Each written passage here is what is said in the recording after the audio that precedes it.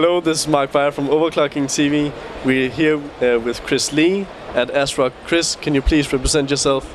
Yep. Hi, this is Chris from ASRock Marketing. How are you guys?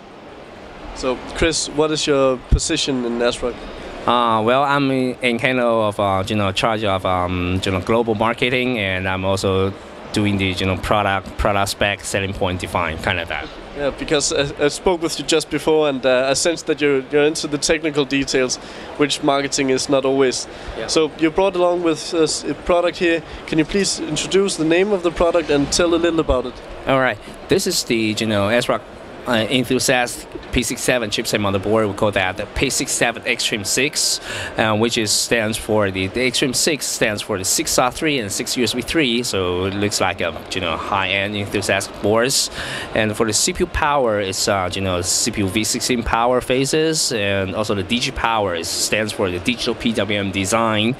And you can see that the caps capacitors on the motherboards looks pretty fancy, pretty luxury. We call that the premium gold caps, and you can see that 100% Japanese-made gold caps represent longer lifetime.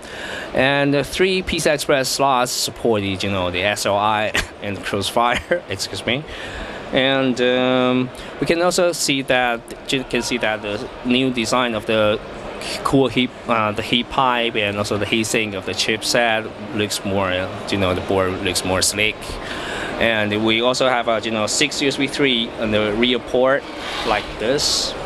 So Chris, I have a question regarding this. You have 4 USB 3 here, but you mentioned 6. So could you please tell us about where is the last 2? All right, the last 2 is here we have a from USB 3 connector here, because mostly in the current chassis on the market, they don't provide the the rear from USB 3 ports. So ASRock defined a specific port here, and since maybe 6 months ago, and you can see that the other motherboard manufacturers, they follow us, and they also have this kind of a standard port. And so we also have a free bundle of the from USB 3 from panel, and so users just connect from panel to here, and they can enjoy the USB 3 speed at the front. Okay. I have to ask the question also. You mentioned that it runs SLI and Crossfire. Exactly. So it runs triple Crossfire X, but how about the SLI? Is it 2 or 3 way? At the SLI is a 2-way SLI, because the PCI Express slot is by 16, or you can run it by 8 by 8, and the third one is dedicated by 4. Yeah. Okay. And also I noticed a little feature here. Can you please tell us a bit about this one?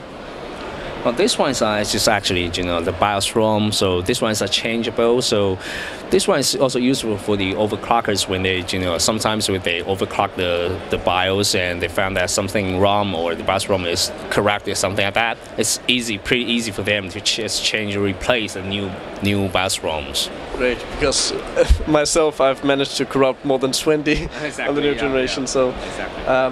Is there anything further you would like to tell us about this product? Well, because of the the new P67 chipset architecture, so the overclocking margin is limited by the Intel chipset. So now we're more focusing on we're not focused on the overclocking margin anymore on this kind of platform. We're more focusing on the USB 3 performance. So we have a new technology called the ASRock X-Fast USB, which can improve the USB speed a lot. Not only the USB 3 performance, but also the USB 2 performance. Okay, for the USB 3 performance, according to our test result, for the P67 platform, can improve maybe 97% faster. Okay, for USB 3. For USB 2, it almost boosts up the USB 2 performance 3 to 4 times faster. That's 350% kind of like that.